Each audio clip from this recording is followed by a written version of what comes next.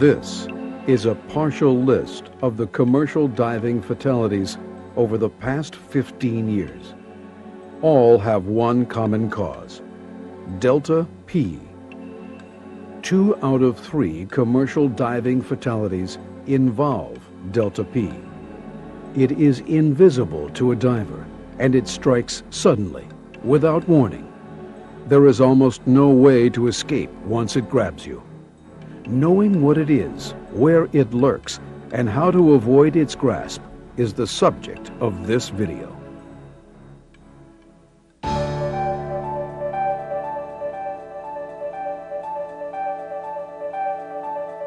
Delta P stands for differential pressure. Our discussion refers to situations where the pressures between two bodies of water are dramatically different. In a situation like this, the bodies of water continuously seek to equalize themselves. In this example, the body of water on the right wants to rush to the body of water on the left by means of the pipe between them. The pressure exerted on the valve stopping this water transfer can be enormous, depending on the difference in the depths of the water and the diameter of the pipe. If the difference between the depth of water is 50 feet and the diameter of the pipe is 10 inches, the force of water exerted on the valve is nearly 1,700 pounds. If the valve was suddenly opened and your arm was near, it would be sucked into the hole instantly. Trying to remove your arm would be like trying to lift a car completely off the ground with one hand. You could only remove your arm if the pressures between the two bodies became nearly equalized. But at the pressure in this example, your body makes a perfect seal, stopping the bodies of water from equalizing. The formula for calculating the force of water through a hole at a particular depth is the area of the hole multiplied by the difference in water depth multiplied by the psi per foot of water depth.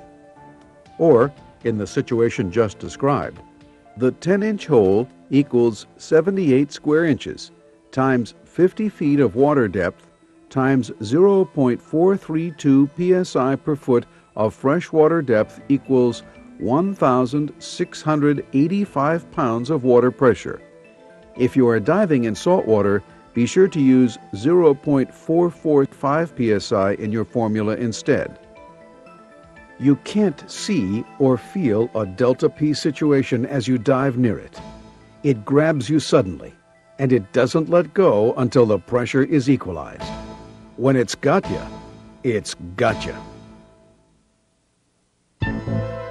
As you watch the following recreations of actual Delta P incidents, ask yourself if you have, on occasion, ventured into situations without being thoroughly prepared.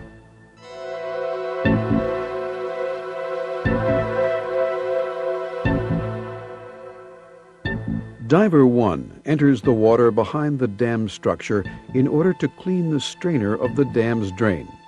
When the drain is cleared, the tremendous force of rushing water through the drain grabs hold of Diver 1, sucks him partially inside, and traps him. Diver 2 enters the water to help Diver 1 and becomes trapped also. Diver 3 enters the water to rescue Divers 1 and 2, and after 40 minutes returns to the surface with both divers. They are dead. Diver 3 was hospitalized for injuries suffered in the rescue attempts.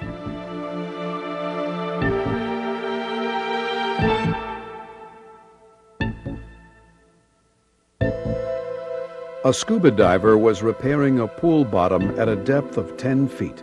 He came close to the open pool drain and was drawn against it. His body made a perfect seal against the drain.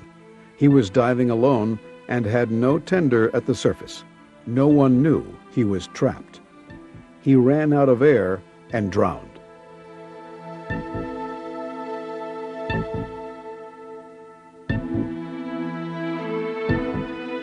Two scuba divers entered a water tower to unclog a drain. Using a fire hose to blast away the silt and mud that was clogging the drain suddenly opened. A great suction immediately occurred. Diver 1 was pulled into the drain. Visibility was zero. Diver 2 did not know that this had occurred. Diver 2 surfaced, thinking Diver 1 had already come up. Diver 2 made repeated but unsuccessful attempts to find him. Diver 1 ran out of air and died.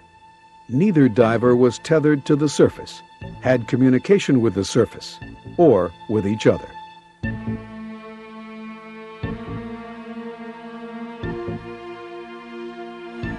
A surface-supplied diver was working offshore in 86 feet of water on a well re-entry project. He was using a drill string to hook a trash cap inside a 13-inch well casing. The first attempt failed to catch the cap. The diver was asked to stand by the hole to make sure the string caught the cap.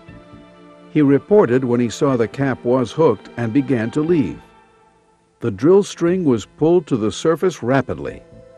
Because the cap was nearly the size of the casing, a great suction developed. As the cap came free, the rushing water grabbed the diver and forced one leg into the hole, up to the pelvis. The diver was killed.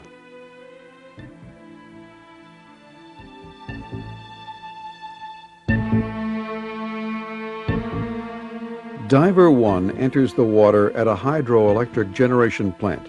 His assignment is to seal off leaks in a large gate valve. The three-person dive team is assured by the plant's operating personnel that the gate valve is closed. Diver 1 surfaces and reports that he thinks the valves are open. The winch is started and closes the valve. A 30-inch sluice gate is manually cranked shut. The dive team questions the plant personnel. The valve indicator shows the valve not fully closed. Plant personnel reply that the indicator is never correct and typically the valve is cranked until tight. Diver 1 re-enters the water, convinced that everything is okay.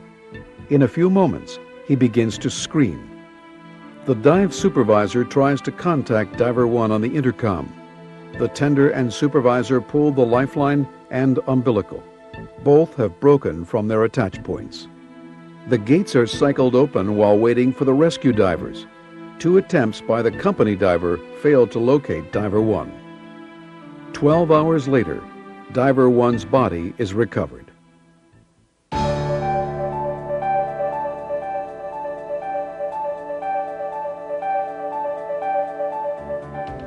When you accept a new job, make sure you take part in a pre-job meeting. How are you, Rick? Good. Be sure that you understand the layout of the site and how the piping and valve systems work together. The diving supervisor should have a simplified but site-specific schematic of the site and a diving checklist to make sure nothing is on or open that shouldn't be. Your client also needs to know about Delta P. If they take your concerns lightly, make sure they understand the life-threatening hazards. Always practice lockout-tagout procedures. These are tried and true methods that can eliminate machinery and valve accidents if practiced religiously. Make sure to consider the potential Delta P hazards of your new assignment when choosing your equipment. Make sure others in the water and on the surface can tell exactly where you are. They should be able to communicate with you at all times and be able to get you out if you're stuck. Yeah, Tom check, Bob. Roger that. Make sure your equipment won't interfere or become fouled if you must be near a Delta P situation. There are certain techniques that you can use to help reduce and even eliminate Delta P hazards. The first step is to recognize the potential forces working on each other in your environment. Learn the layout of the site and how the system functions. Calculate the force of water at the depth you're working based on the size of the openings at that depth. Instead of cutting holes to drain water or relieve pressure, cut slots. If your body or equipment can't make a good seal against the flow of water, you can't get stuck. Fabricate a cover for the drain that has a screen, or make a cover that has more than one hole a good distance away from the other. The idea is the water can still get through even if your body gets in the way. The goal of this video is to make you aware of the potential for differential pressure situations. The key is to recognize them beforehand and make sure you are prepared to deal with them. Because when it's gotcha, it's gotcha. Don't add your name to this list.